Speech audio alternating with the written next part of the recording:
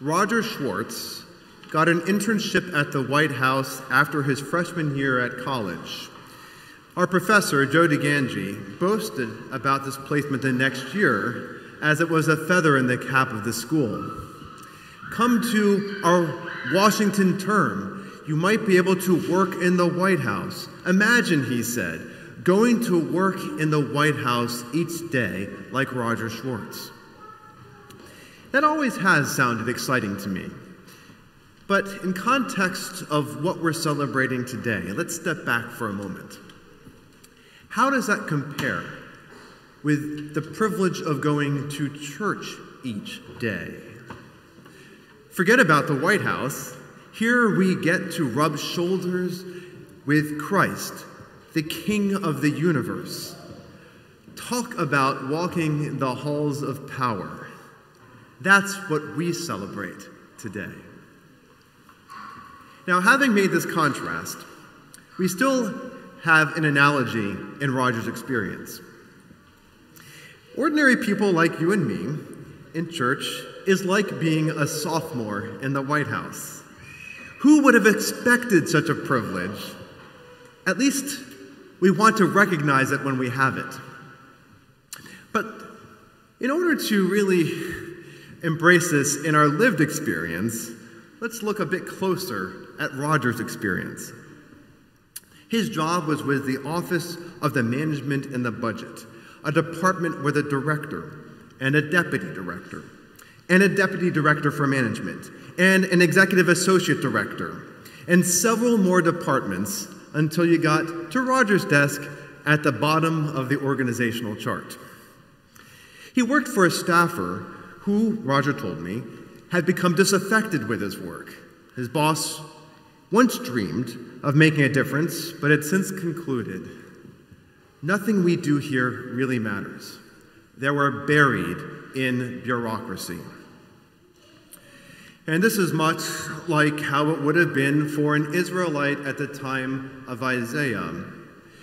And if you had faith, it was constantly being undermined by corrupt kings and priests, many levels of compromised leaders, bringing judgment upon the nation. And that's the context of our Old Testament reading, the first reading that we heard today, which we'll get to in a moment.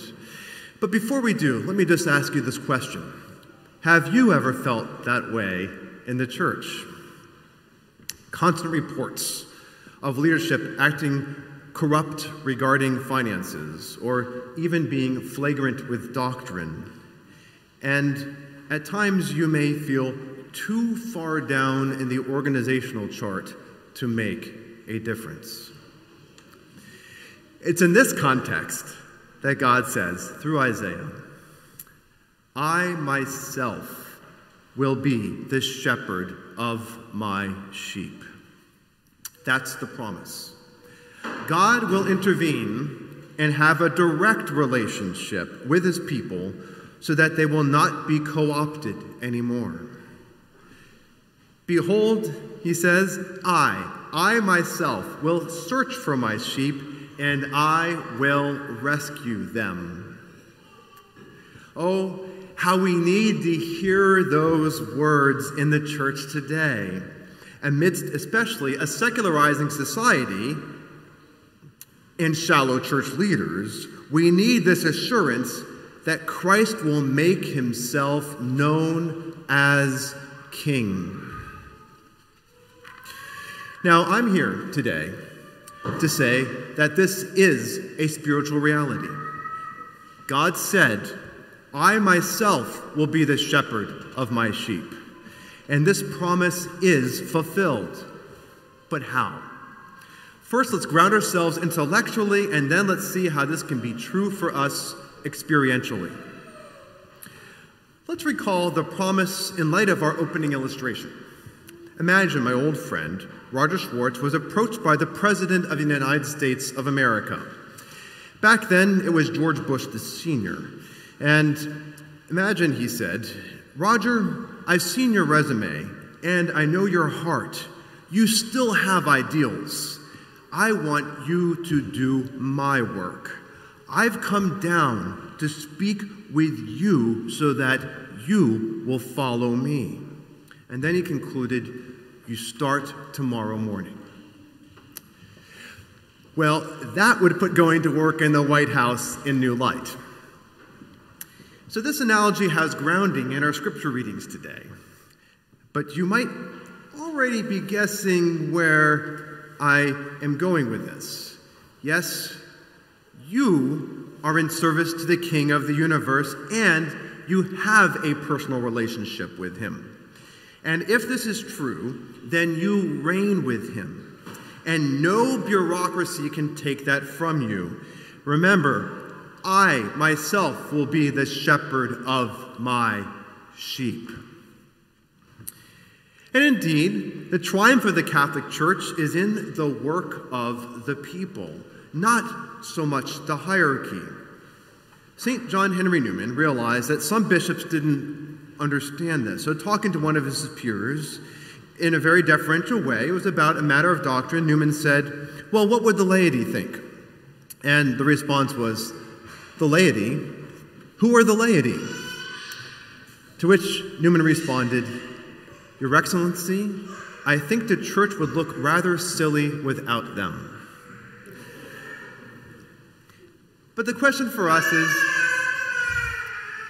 how does this work today when John Cardinal Newman is no longer representing us in the Curia? How do we exercise our rightful reign in the church with Christ? How do we further the kingdom in a hostile world? To help us better understand today's readings, I need to return once more to Roger Schwartz. So he shows up in the West Wing of the White House the next day and reports to work with the president. Then the president says, Roger, what are you doing here? Seeing Roger's confusion, he responds, I came down to you to ask you to follow me. That means you are called to go and do the same. See, the problem with Roger is a problem that we often have, is that we assume that the way we're called to reign in the church is the way the world sees ruling. Now, you might get a better idea of where the scripture readings are taking us now. But let me continue. Roger was called to follow the president's example of righteous rule, which is not the worldly way of ruling. And so the president continued, not George Bush I'm thinking now, an imaginary president. You can't serve in the Oval Office unless you do what I did before I got here. And so it is for our Lord Jesus Christ.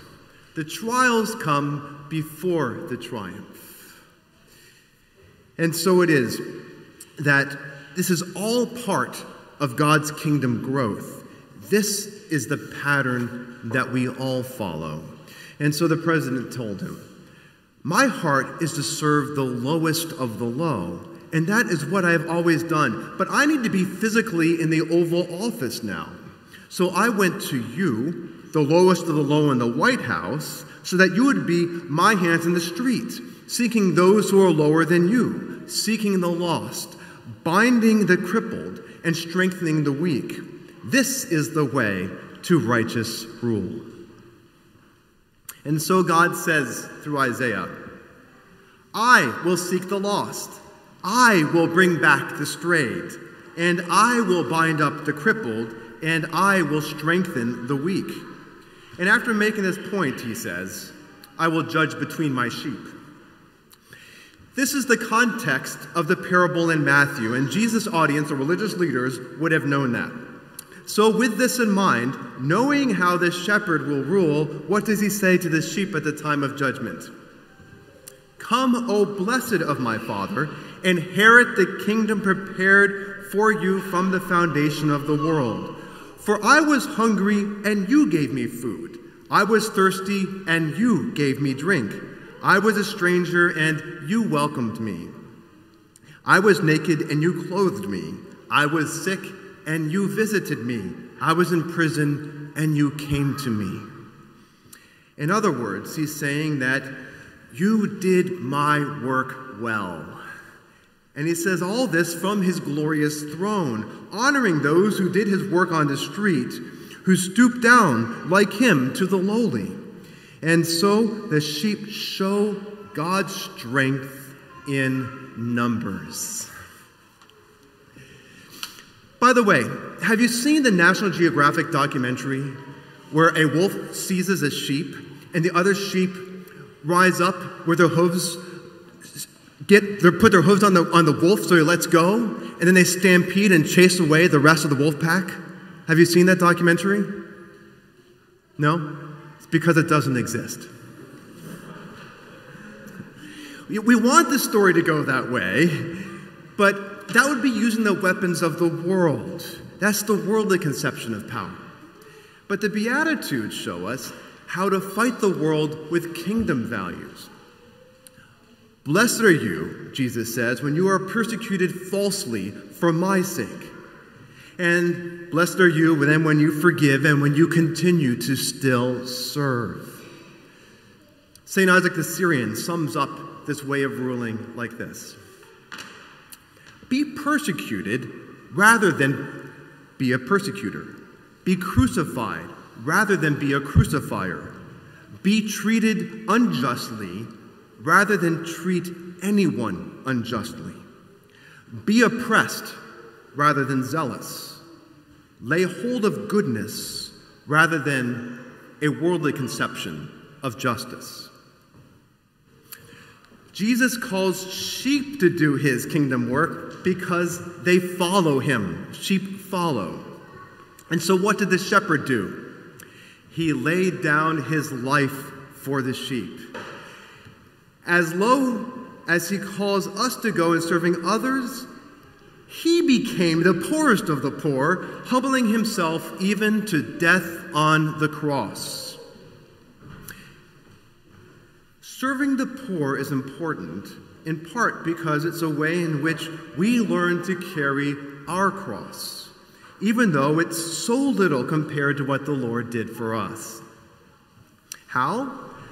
Because to serve the poor, the sick, and the lame, which is not only physical work, by the way, it also includes giving counsel and compassion to those who are hurting in other ways. But when you do any of these things, you give up your time, and that means you have to give up some entertainment.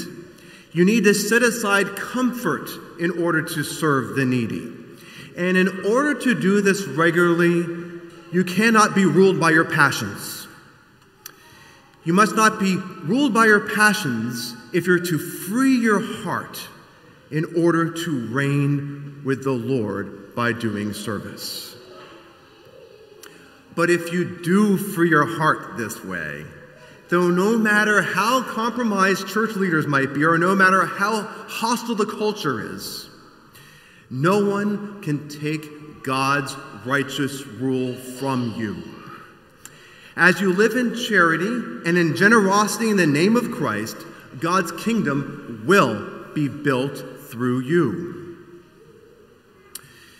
Think of the earliest centuries of the church when the Emperor Julian the Apostate tried to suppress Christians. He was a pagan, but he offered this complaint.